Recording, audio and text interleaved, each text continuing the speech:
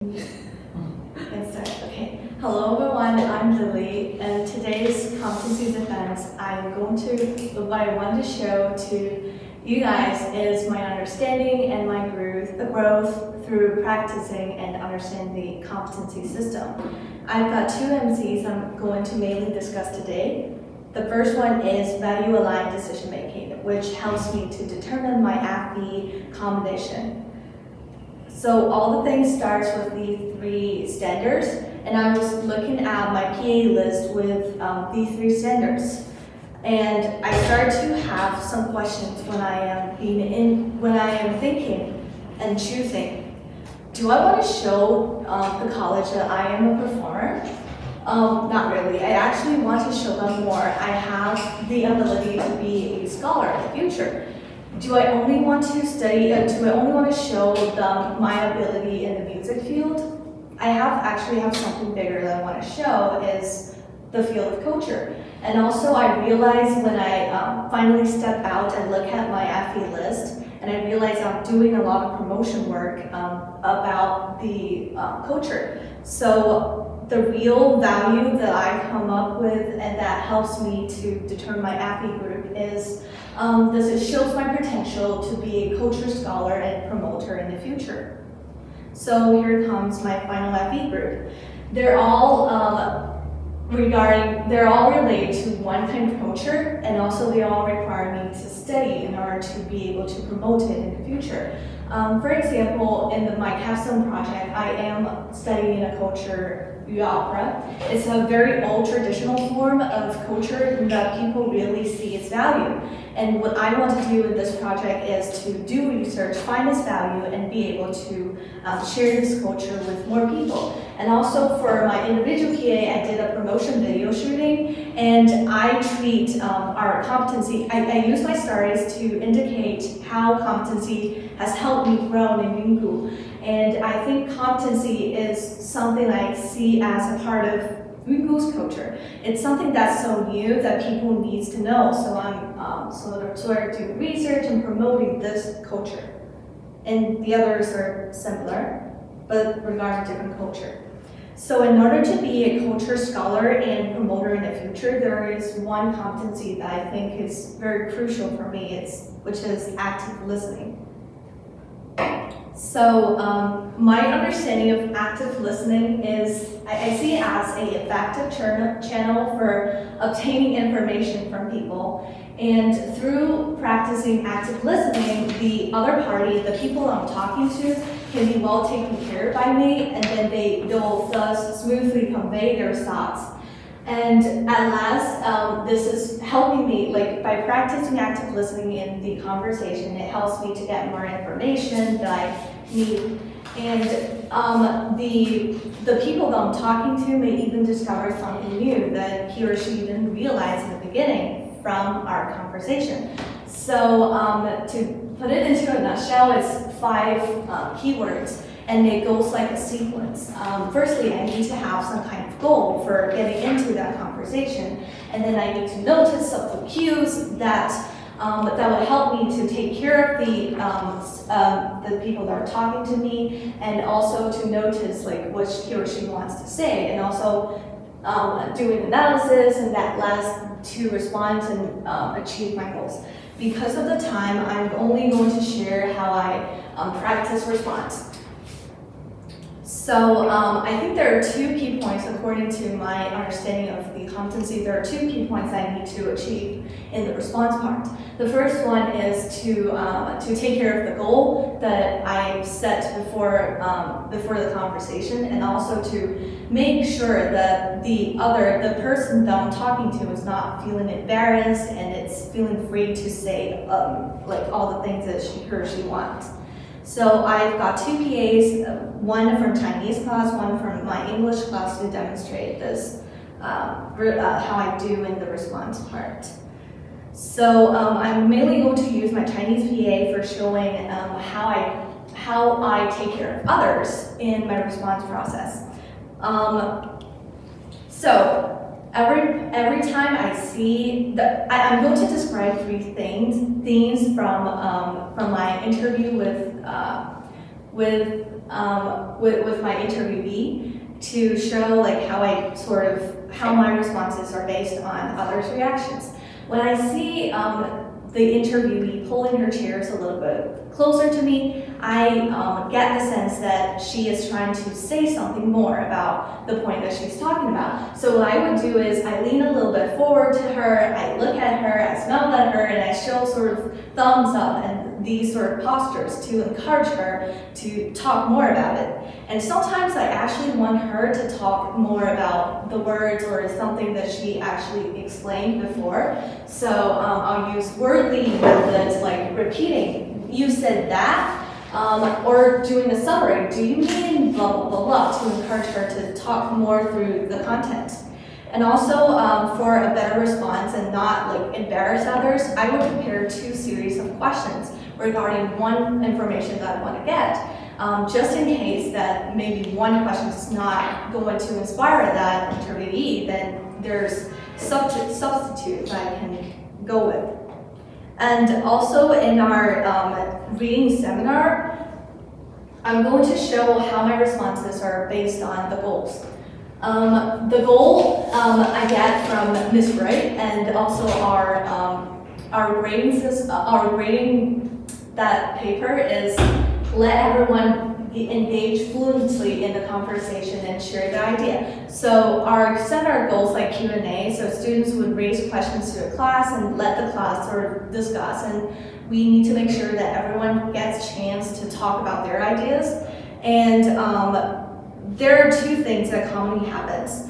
I would see that every time I raise a question, I would see people being like this. They're looking, they have their heads down and they're turning pages, and there's a silence. And what I would do in this situation as a response is I would repeat the page number and repeat my question, and also share my thoughts about like what I think about my question.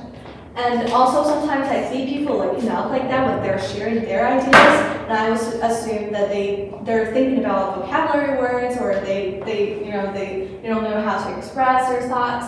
So I'll use some of the word methods I mentioned above about like, do you mean this, or looking for this vocabulary words to promote our conversation and moves it further. So I think active listening can be applied to many situations, as long as it has something to do with conversation. It can be interview, discussion, or like in the teamwork. And for example, in my capstone about your opera, I think I'm going to use this active listening skill when I'm talking with the opera expert, for getting to know about your opera and maybe extracting information that the expert didn't really realize about the value for teenagers to get in contact with your opera. So finally, I want to say my understanding toward the competency system overall. I see it as fish and water. So we are the fish, and the competency system is like water. I believe that whenever we are doing activities or things, we are practicing some of the competencies, but because we're in the water, we don't really know. And because of the competency system, we really get to, jump ahead of the sea and see like, oh, there are a lot of abilities I was developing in this competency. So I think the meaning of the system is it actually helps us to figure out and allows us to seek for the water, the competency that we want to develop. So what is the future, what will I develop my competency in the future? As what I said about the active listening, I actually have some limitations or some of my weaknesses I think bothers me to like achieve my goal, or like to actively, inclusively listen to others, is I would sort of make assumptions about what this guy is going to say. What do I want to get from this guy? But I think that is kind of not very good for like having an open mind or get information. So I am this is something that I want to improve in the future. And I want to do that through practicing the other 2 competencies, which I think would help me somehow to improve my active listening skill. They are intercultural issue examination and cultural awareness and inclusion. So since I want to be a culture scholar in the future, it's inevitable that I will experience some culture diversity, and I'm going abroad to America for sharing culture and also like getting in information. So I think firstly I'll start with in our Chinese class to do the project in Chinese class and develop my intercultural issue examination to get to know more about the world first.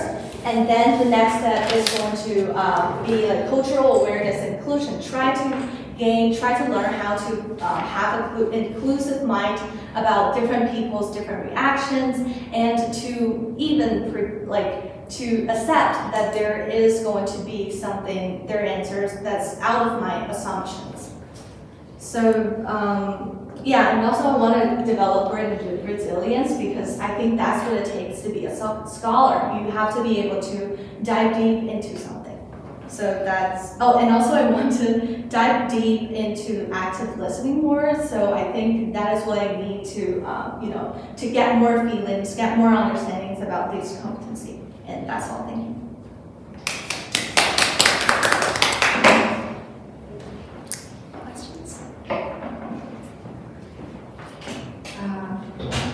Thank you, Lily, and I enjoy your presentation very much. Particularly the part you mentioned, your understanding about the competency in general. And I guess my first question is that we can start from the last part, the future plan, right? You mentioned that grit and resilience is important to be a future scholar. My question is that, beyond that, is there any other part that a future scholar needs to develop? Is there any other competencies?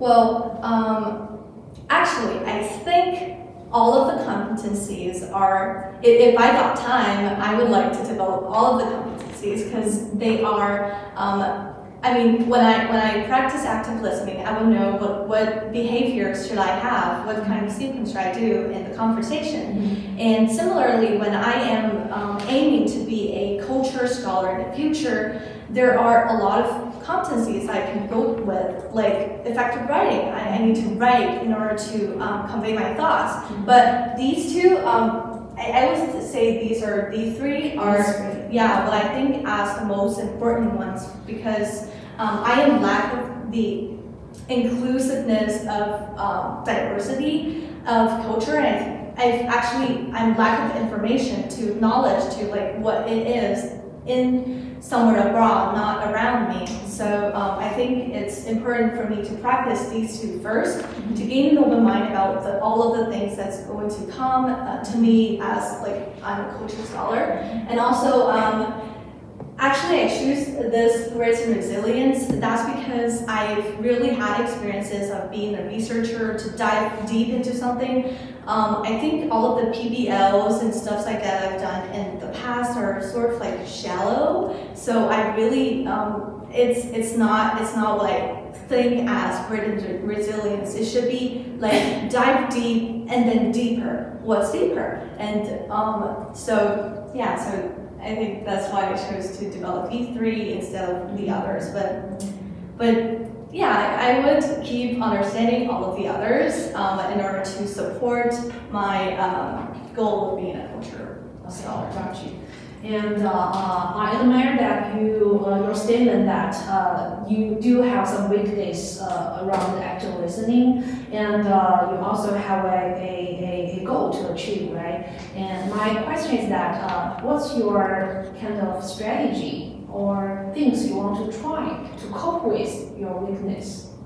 Well, actually, I think this process is not after I did all of my PAs and then I realized my weaknesses. Actually, when I am doing my PA, I actually did an interview first, and then I went again to that guy with some of my assumptions. I think I am going to extract. She feels a sense of belonging in Hangzhou, and that is the characteristic. So I actually go with one assumptions.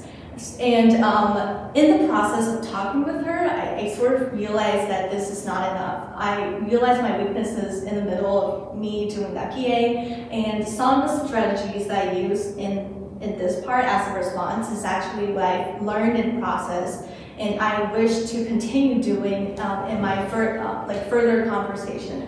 For example, repeating the words. If I sort of repeat and ask for her to say more, talk about more, then it's not me sort of limiting her or like giving assumptions ahead of her, but actually listening and gaining information from her about like what she wants to say, so that that's, you know, I'm intaking her ideas and then forbid the situation that I am actually limiting her.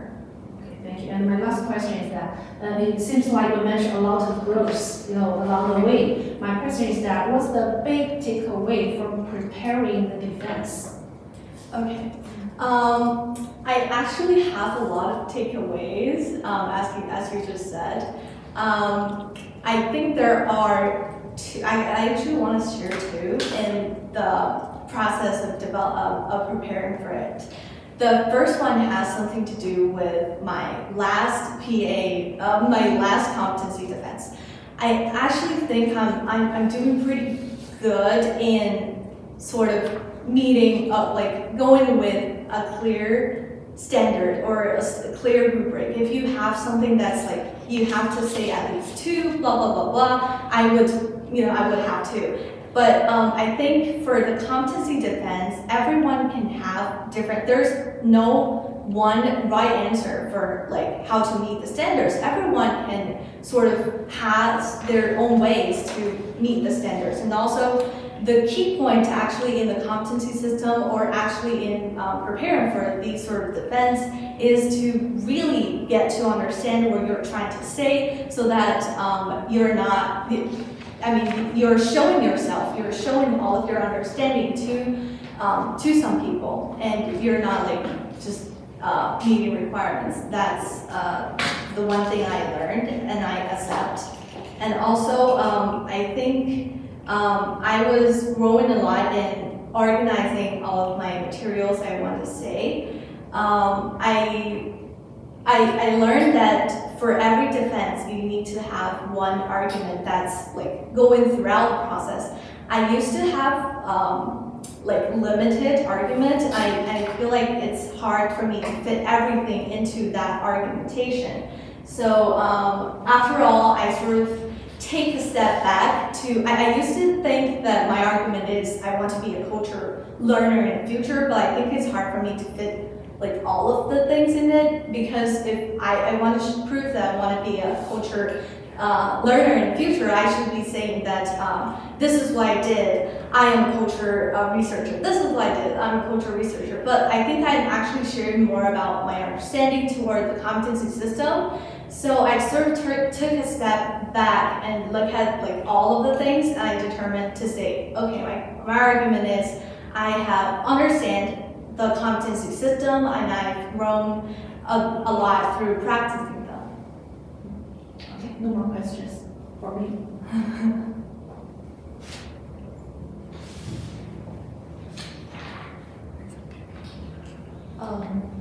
I'm very impressed by your statement saying that the way you portray yourself as a cultural promoter.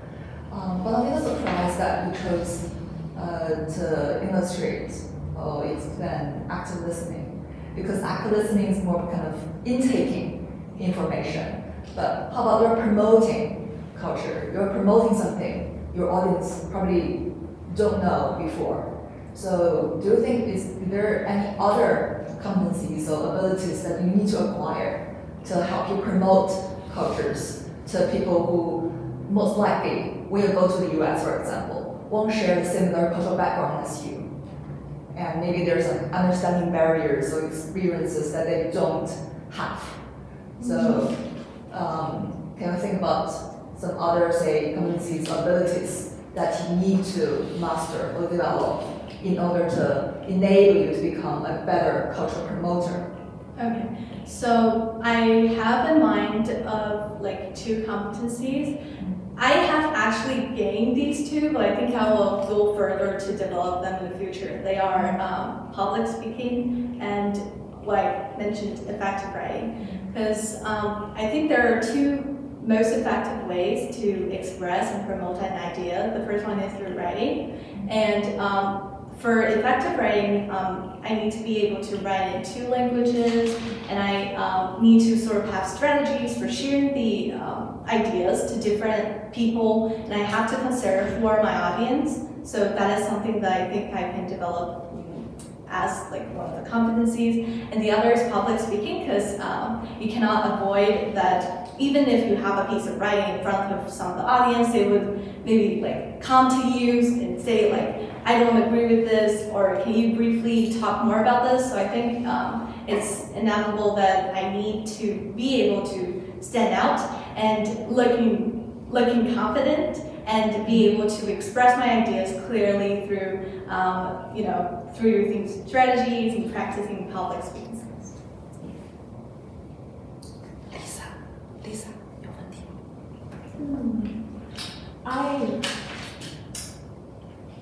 Could you go back to the first page when you say while choosing your featured evidence, you're based on you want to be the big circle, the big blue circle? Can you show?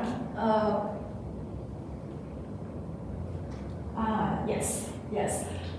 Is you said you want to be a culture scholar and a promoter, and my question is somehow similar to Agnes' question. Your competency plan that you mentioned in the last PowerPoint slide is more about getting to know the culture, but you didn't mention what you will do after you know this culture. Okay, so firstly, I want to briefly explain why is that happening, because I think compared to culture awareness and all of the competency that I hope to develop and I show here, I am doing a bit better in the promotion process, because I already practice public speaking and effective writing, things like that. So I didn't really get more. So I actually want to show more of me, I think more of my weaknesses, because actually from the process of determining my FE, I realized that I actually. All of the cultures here that I want to that I chose as my FE, they are related to a culture that's endangered, whether they're too old or whether they're too new. And I think I would encounter difficulties for if I want to really promote these cultures, because people nowadays in the society, like for example, Yu opera, they think Yu opera is something that's out of date, and they I think really people, even experts, would see its value, but I firmly believe that there are something that I want to share. But because they're somehow too old or too new, I think the taking in part is the most important part and also the most difficult part for me to become a culture promoter and scholar in the future. So that's why I was sharing all of these. Lee, I'm sorry that I missed the first part of your presentation, but I fully understand, or rather, I think I do understand why you chose active listening, even though you're saying that you want to become a culture promoter. And I think because active listening will probably help you know your audience before you actually start promoting, and you should really know who you're promoting to, what kind of people, what kind of mindset you already have before you start promoting them. So perfectly fine, and I think I did see some of your, the going through of your capstone project a little bit, like the things that you helped for some of your friends. All right, I'm just a little bit, because I missed the first part. Can you explain a little bit why you chose mass designing a game? Oh yeah, yeah. Firstly, it acts as a complement it's sort of I am a student who mainly do things in the literary, art, music, and it acts as a complement. And also, I've actually done some research on that. because I want to be a culture scholar and promoter in the future, so which means it has something to do with communication, sharing, and I searched for, like in the college, there is a prerequisite, there is a requirement for bachelors of communication to graduate. One of them is to take statistic classes. So that is why I chose to have this designing a game which I use the knowledge of statistic and probability in order to show my ability of like potential of being a commuter, promoter in the future. If there's no more questions, thank you, Lily.